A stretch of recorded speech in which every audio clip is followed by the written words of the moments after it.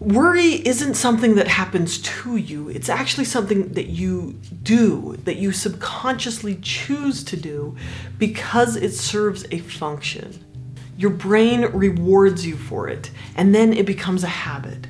If you want to learn how to worry less, you need to understand why your brain likes to worry, because that will free you to find a replacement for that habitual type of thinking.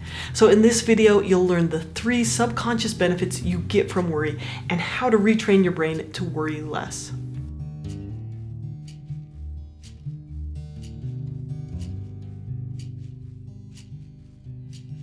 Now, first off, I have to credit Dr. Martin Rossman. He's the author of The Worry Solution, and he's an expert in mind-body medicine. This video is basically a concise excerpt from his longer and, I would have to say, excellent YouTube video, How Your Brain Can Turn Anxiety into Calmness. And I'm going to link to that video in the description. Okay, so worry serves at least 3 functions. But real quick, let's define worry. Worry is a form of thinking. It's cognition. It's imagining future outcomes, usually the bad ones. It's considering all the things that could possibly go wrong. And stress is the physiological response. It's what happens in your body when you're physically threatened. So let's say a huge dog jumps out to attack you, your adrenaline surges, your heart rate and your breathing increase, and your blood pressure goes up. So while worry happens in your mind, stress is what happens in your body. And your body doesn't just respond to physical threats. You can have a physical response to an emotional threat or a cognitive threat, right? You can have a physical response to being rejected by your peers or getting an angry email from your boss. Anxiety is the emotional response. It happens in the limbic system in your brain, and I consider it to be a combination of thoughts and those physical reactions. But basically, anxiety creates a strong motivation to avoid a threat. So if you're anxious around heights, it makes you back away from a cliff edge. If you're anxious about an upcoming test, you may try to avoid that anxiety either by studying or by procrastinating. Okay, so back to worry, which is the thinking part of fear. Worry or imagination is how our ancestors survived on the African plain. They couldn't run faster than cheetahs. They couldn't swim faster than alligators. They had no armor. They had tiny little claws and very small teeth and very little fur, right? They used their imagination to survive. So for example, our ancestors could think about how the day was going to get hot. They could imagine, or worry, that they would get thirsty, and they could plan how they would need to get water, right? They could worry about how the alligators might be at the watering hole, and then they could use their imagination, their amazingly large brains, to think of a way to get water from the stream instead because it would be safer. So human survival and in some ways dominance is due to our ability to imagine ways to get food, to imagine ways we could get eaten, and imagine ways how to avoid that, to imagine dangers to our children and to prevent it, right? Our ability to imagine future events that haven't happened yet is powerful, and this is the first function of worry. It anticipates problems and it seeks for ways to prevent them. But worry can develop into a really unhealthy habit. So if you constantly imagine that the worst thing is happening, then your stress response is always getting triggered, and you just feel sick and anxious all the time. It makes it hard to be present, and you don't actually solve problems, you just feel unhappy. Now, our imagination is a skill that most people haven't been taught how to use optimally. You can learn to use your imagination in a way that helps you and not hurts you. And we'll get to that in a minute. But first, let's talk about the other 2 subconscious reasons why your brain actually likes to worry. So reason number 2, this is called magical thinking. Your brain mistakenly thinks that if it worries, and then the bad thing doesn't happen, that it's worrying that made the bad thing not happen. The brain doesn't like randomness. It wants a reason for why things are the way they are, and it likes a sense of control.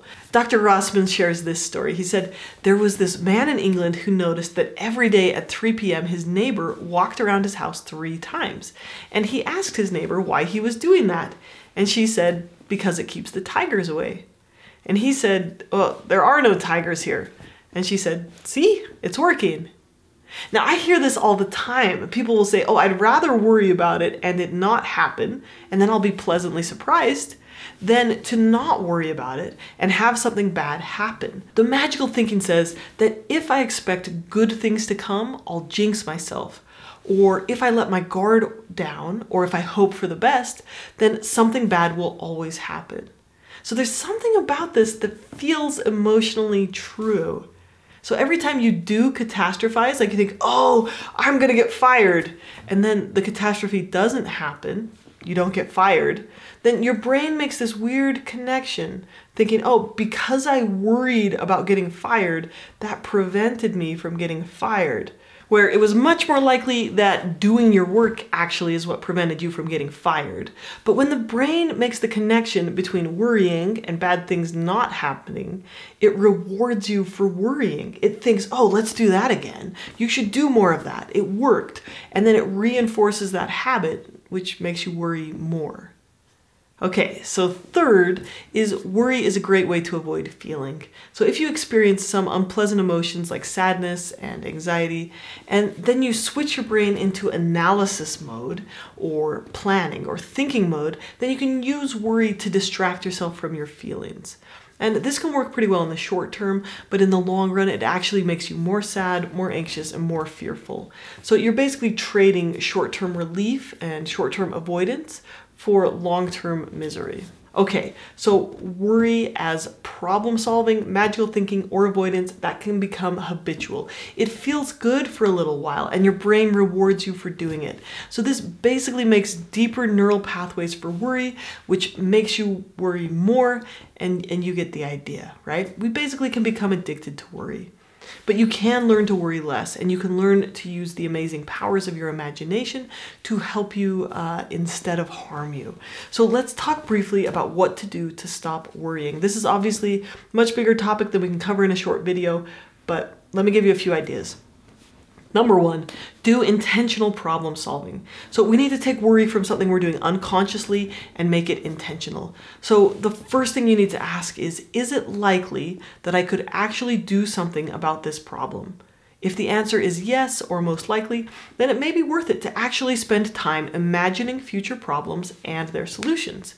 But then I would just say schedule in a time to do this. Just schedule in 30 minutes to worry each day.